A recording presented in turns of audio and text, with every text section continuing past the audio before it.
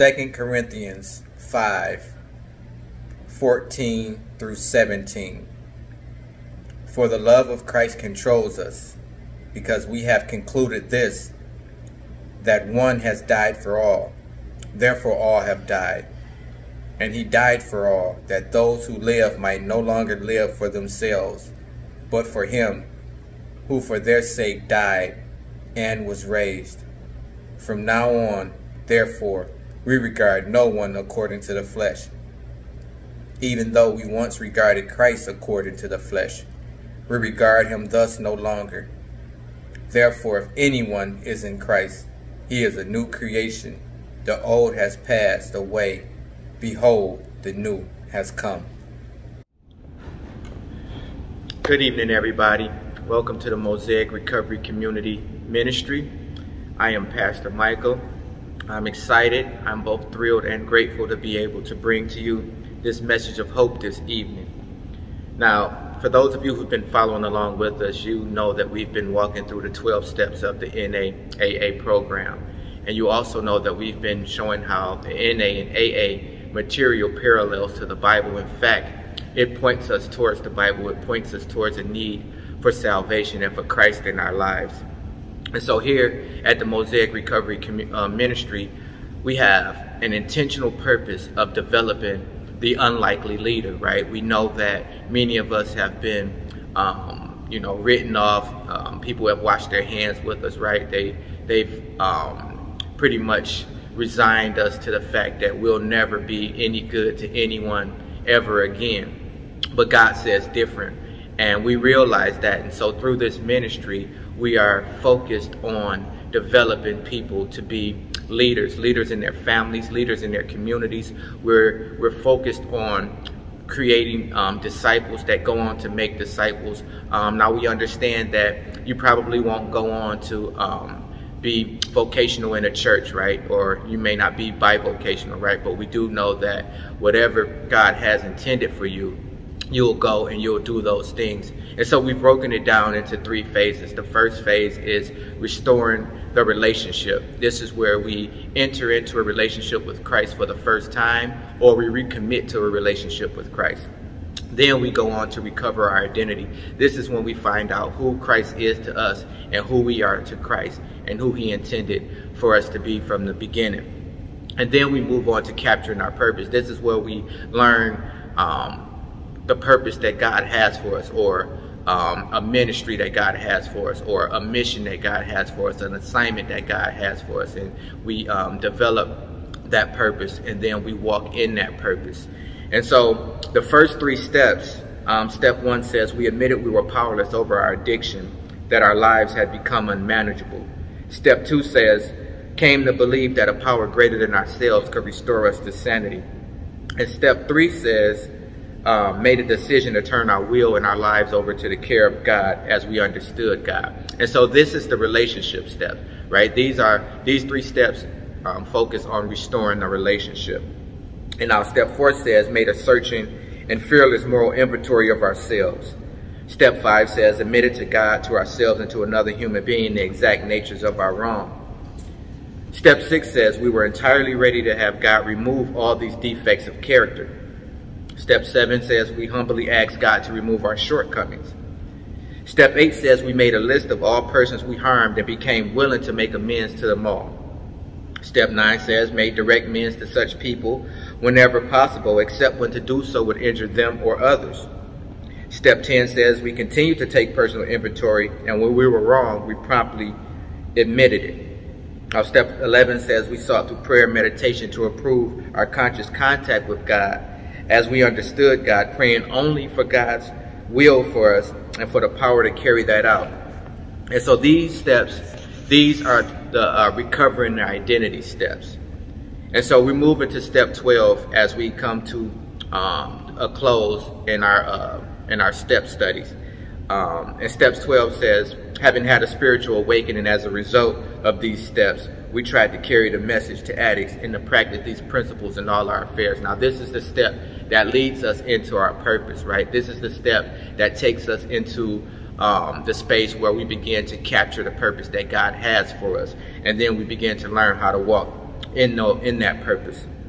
And so the scripture reference that we'll parallel this to is Acts chapter 22, verses 11 through 16. So if you have your Bibles, I want to encourage you to open them and read along with me. Acts 22, 11 through 16. And it reads, I was blinded by the intense light and had to be led by the hand to Damascus by my companions. A man named Ananias lived there. He was a godly man, deeply devoted to the law and well regarded by the Jews of Damascus. 13, he came and stood beside me and said, Brother Saul, regain your sight. And at that very moment, I could see him. 14, then he told me, the God of our ancestors has chosen you to know his will and to see the righteous one and to hear him speak. Verse 15, for you are to be his witness. For you are to be his witness, telling everyone what you have seen and heard. 16, what are you waiting for? Get up, be baptized, have your sins washed away by calling on the name of the Lord. And so tonight I want to talk to you from the subject of, it's not about you, it's about the gospel. It's not about you, it's about the gospel. Let me pray. Spirit of the living God, fall fresh on us this evening and anoint us with your presence. Receive us into your bosom, a place of refuge and a place of comfort. Shower the seed that has been planted in us that it may grow and bear good fruit. Father God, rain your word down on us like manna from heaven, giving us the bread of life that feeds and nourishes our spirit. Holy Spirit, have your way in this message. Father God, may I be moved to the back and may you be moved to the front. And may the words of my mouth and the meditation of my heart be pleasing and acceptable in your sight. And it's in the matchless name of our Lord and our Savior, Jesus Christ, we pray. Amen and amen. And so, as we dive into this message, you know, I know I've told my story many times, right, about how I came to the program and how I eventually started the process of recovery, right? I've talked about the struggles, I've talked about the fights, the uncertainty, etc. Right? You've heard all of this before. Well, many of you have. Those of you who've been connected with Mosaic or been connected with the recovery ministry, or who have heard my testimony or have heard me speak somewhere before. But here's the piece you've never heard before, right? Here's the piece most people don't talk about.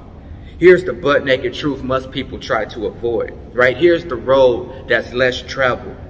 Honesty, transparency, and vulnerability, right? And the willingness to expose our deepest and darkest secrets, right? There was about maybe 2, 3, maybe 4, maybe more weeks of me being in the program, working the steps of recovery where I told myself I was going to use my recovery. Now, you hear what I said? I was going to use my recovery to exact revenge on all those who I felt did me wrong. Oh yeah, I was going to show some people, right? All those people who wouldn't put up with my BS anymore, I was going to show them, right? All the people who said no to me, all the people who said I would never be anything, right? I was going to show them. All those who rejected me, I was going to show them. I was going to take my recovery, I was going to get fresh, and I was going to crap on everybody who I felt crapped on me. Right? All the women who rejected me because I was broke and looked a little rough sometimes. All the women who left me because I cared more about being in the streets than I did about being with them. Right? I was going to knock them off, plus some. And don't get it twisted now, I was going to take my recovery and I was going to become a monster out here in these streets. And see, this is where I had it wrong. This is where I was setting myself up for a failure. See, I hadn't been in recovery but about a month and a half, and so I started to feel out. Right, my complexion started to clear up, right? I instantly got a pay raise. Some of y'all know what I'm talking about out there. I was looking good, I was smelling good, right? I was feeling good, and I was ready to do some damage out here in these streets. And see, these are thoughts you don't hear on a regular, right? And so you must understand, for me, I wasn't always a pastor, right? My mind hasn't always been renewed, right? And these were my intentions. Now, I was still new to the program, and I had no idea what Step 12 embodied. I hadn't had a spiritual awakening yet. I hadn't realized that this wasn't my recovery, right? I hadn't realized why God had allowed me to go through all of the stuff that I went through and be able to live to tell about it. I hadn't realized that my recovery was a gift from God given to me, not for my glory, but for his glory and to fulfill his purpose. I hadn't entered into a relationship yet. I hadn't recovered my identity yet. I had no real purpose other than to satisfy my own selfish needs and desires. I hadn't realized that my recovery had absolutely nothing to do with me, but everything to do with God and his message.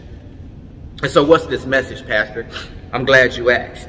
The message is 2 Corinthians 5:17. If anyone be in Christ, they are a new creation. The old has passed away, and behold, the new has come. The message is, if you receive Christ in your life, recovery is possible. Being made new is possible, and God has called me to be an example of this. And so how do I become an example of this, right? I become an example by showing people what it looks like to be in a relationship with Christ. Now, I don't become an example by how fresh I can get or how much money I have. I don't become an example by how many women I can knock off, right? I don't become an example by exacting revenge on all those who I felt did me wrong. I do, however, become an example by being a person of integrity and having good character, right? I become an example by being generous, right? I become an example by being humble, by being forgiving, right? By sharing the gospel and pointing people towards the one who saved my life. Now, we must understand that this revelation doesn't come overnight, right? Now, I told you it took me weeks, took me months before I got it, and it's taken me years to live out this revelation. This revelation comes by working the steps and having a spiritual awakening, right? It's because a result of working these steps that we enter into a relationship with God. We recover our identity in Christ, and we capture our purpose that God has intended for us. This is about being more than just sober. And so a question I want to ask you is, since you've been in recovery, what have you done? What are some of the things that you've accomplished? Have you had an impact in someone's life? Who have you shared Christ with? Or has it been just about you and only you? See, through this revelation, we understand that it's no longer about us. It's about Christ and spreading the gospel. We must understand that revelation is just uncovering something that was already there. It's been there the whole time, but now it's uncovered through revelation. See, it's always been about Christ. It's always been about his message. And through working the steps, we come to this revelation. Now, it's about being an example and an inspiration to those who are or will walk in the shoes that we once walked. But through Christ, everybody say Christ, we can be made whole, and we can live how God intended for us to live. We can find our purpose, and we can live out that purpose. Now, the book says on page 113 of It Works, How and Why, in a sense, the 12th step encompasses all the steps. We must make use of what we learned in the previous 11 steps as we carry the message and practice the principles of recovery in all our affairs, individually and collectively. Each step has contributed to the extraordinary transformation which we know as a spiritual awakening. So, in other words, each step led us to being connected spiritually with Christ so that we could be made new in our minds and our bodies, our actions and our behaviors, so that we can go and tell somebody about what Christ has done for us and that he could do it for them, and that without Christ, none of it would be possible. The book also says on page 118 of It Works, How and Why, step 12 has a paradoxical aspect in that the more we help others, the more we help ourselves. The more we help others, the more we help ourselves. For instance, if we find ourselves troubled and our faith wavering, there are very few actions that have such an immediate uplifting effect on us as helping a newcomer. Now hold on, Pastor, wait a minute. You said it wasn't about me, but here it says that it is. See, the paradox is this: as I'm helping someone else, God is helping me. The message is first given to me so that I can then carry the message. The message is ministered to me first, right? I am first transformed so that I know how powerful this message is and how important this message is. If I don't believe the message, I can't carry the message out, right? If the message isn't ministered to me and I don't believe it, I can't minister it to somebody else. If I'm no good, I can't be any good to anyone else. And so as I pour into people, God pours into me, right? The principle is trusting God, that he will take care of me so that I can take care of the mission. Let me say that again. That's very important. The principle is trusting God that he will take care of us so that we can take care of the mission. Even in the midst of our struggles, we stay focused on Christ, on his message, and on our purpose, and he will strengthen us along the way. Now, right now, I feel like I'm talking to somebody out there, right? I know that this may be a little deep for some of us, right? But for right now, I think God is speaking to somebody, right? They're trying to understand how God brought them to this place of recovery, and it's not about them, right? Somebody feels like they're at the end of their rope. They've been carrying this message and it's weighing them down, right? I'm here to tell you that God is about to give you the strength that you need to keep carrying the message, right? Somebody right now is confused about what they should be doing. I'm here to tell you that God is about to give you a purpose, right? Somebody's been clean for years, right? For decades, right? And today is the day you enter into recovery and get a spiritual awakening. Now, the truth is everybody won't get this. Everyone won't receive this message.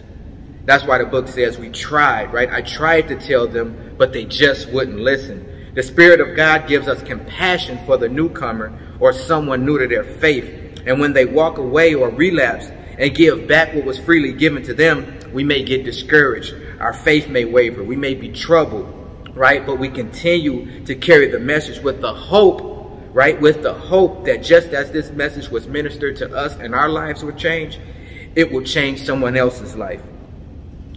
It is in this hope that our faith and our strength is renewed. And so let me take a time out right now. Nasambi, who's a part of our recovery ministry, she also has a Christ-centered recovery house. I remember when God first gave her this vision, right? When God first called her to this ministry, and her and I were talking, and she was asking me, she was like, how do you cope with when somebody enters into the program, right? They taste and see that the Lord is good, and then they walk away and go back to those things that was destructive in their life. Like, how do you manage that? You know, and I told her, I said, look, I don't want you to think that I'm minimizing any of that. But if I focus on those, then I can't do what God wants me to do, or focus on what's in front of me, right? I'll be stuck here. Now, I pray for them, right? I mourn them. I lament the fact that they walked away, but I have to focus on the newcomer. I have to focus on carrying the message, right? I can't get stuck here. I got to keep moving forward. And so I wish I could tell you that this ministry was easy, right? That carrying this message wasn't heavy, but I can't. In fact, it may be one of the hardest things you can do. That's why something extraordinary has to take place, right? And something spiritual must happen, because on our own, we can't do it. We don't have the ability to do it without God. But through our relationship with Christ, we are connected to God's Spirit. He who gives us the supernatural, extraordinary strength to do the things we otherwise wouldn't be able to do. Things like carry a message of hope and recovery, right? Things like live a life that's pleasing and acceptable to God, right? Things like being selfless and not selfish, right? Things like being humble and not prideful, right?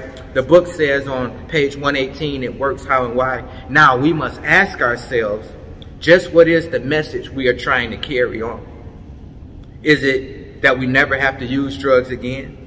Is it that through recovery we cease being likely candidates for jails, institutions, or early death? Is it the hope that any addict can recover from the disease of addiction? My friends, the message is simply this. 2 Chronicles 7:14, if my people who are called by my name will humble themselves and pray and seek my face and turn from their wicked ways, then I will hear from heaven and will forgive their sins and will heal their land. This is restoring the relationship. The message is this, my friends, 2 Corinthians 5:17, if anyone be in Christ, they are a new creation. The old has gone, the new has come. This is recovering your identity. The message, my friends, is Matthew 28:19-20. Go, therefore, and make disciples of all nations, baptizing in the name of the Father and of the Son and of the Holy Spirit. 20, teaching them to obey all that I have commanded you. Teaching them to obey all that I have commanded you. And behold, I am with you to the end of the age. This is capturing your purpose and walking in that purpose. If you still have your Bibles open, turn with me to let's read Acts 22:11-16 again. And it says, I was blinded by the intense light and had to be led by the hand to Damascus by my companion. A man named Ananias lived there. He was a godly man, deeply devoted to the law and well regarded by all the Jews of Damascus. He came and stood beside me and said, Brother Saul, regain your sight. And that very moment I could see him. 14, then he told me, the God of our ancestors has chosen you to know his will and to see the righteous one and hear him speak. For you are to be his witness, telling everyone what you have seen and heard. What are you waiting for? Get up and be baptized. Have your sins washed away by calling on the name of the Lord. I got to tell you, the word of God is so good. This preaches itself, right? This thing right here preaches itself. If I said nothing else after that, we could just close these books and go home because that said it all. But since I got a little bit more time, let me share a few more thoughts with you.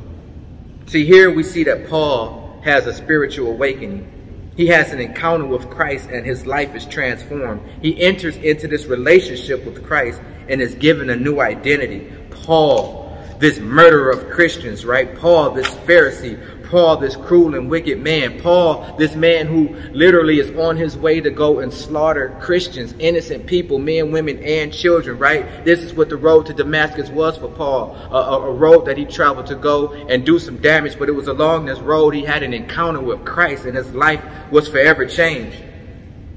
Now, you may be thinking that God can't use me, right? I've done too much, right? He surely won't forgive me of the things I've done, Pastor. Well, we see here that Paul is our example that God can and will use anyone. And so after Paul has his spiritual awakening and restores his relationship, he receives his identity. Then God says, everybody say God. God gives him a purpose. And Paul lives out that purpose all the days of his life. Paul would go on to carry the message to all those who were still sick and suffering. And what is the message as we close? What is the message? The message is relationship.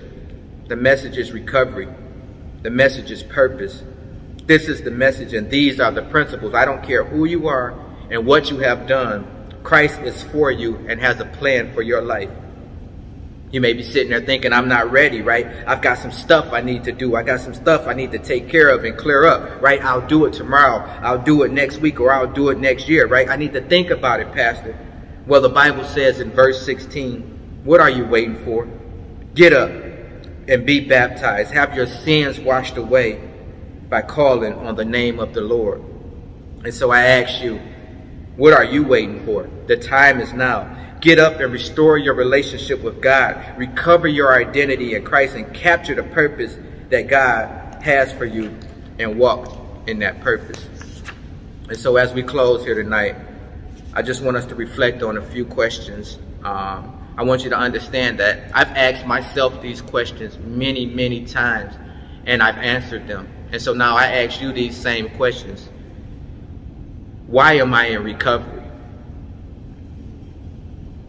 What have I done since being in recovery? And how can I have an impact in someone's life now that I'm in recovery? I want to encourage you to ask yourself these questions and answer them. Let me pray. Father God, I thank you for these words that you have given me to speak. If I have said anything that is not of you, I pray that you will remove that. But if I have said something that is of you, brother, I pray that that would stick, and that it would pierce our hearts and convict our hearts and force us to change. Not encourage us to change. Yes, we want to be encouraged, but we want to be forced to change, that we may have a spiritual awakening, that we may carry your message to all those who are still sick and suffering, and that we may practice these spiritual principles in all our affairs.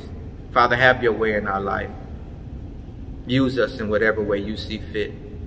We give you all the honor, all the praise, and all the glory, and it's in the matchless name of our Lord and our Savior, Jesus Christ, we pray. Amen and amen. And so I want to encourage you also that Mondays from 6:30 to 7:30, we're meeting here at Mosaic, 80 West Alexandrine in Detroit, Michigan. That's in Midtown. We meet here from 6:30 to 7:30 for our recovery ministry, where we focus on the role that Christ plays in our recovery, and we focus on developing unlikely leaders, right? Through restoring the relationship, recovering our identity, and capturing our purpose.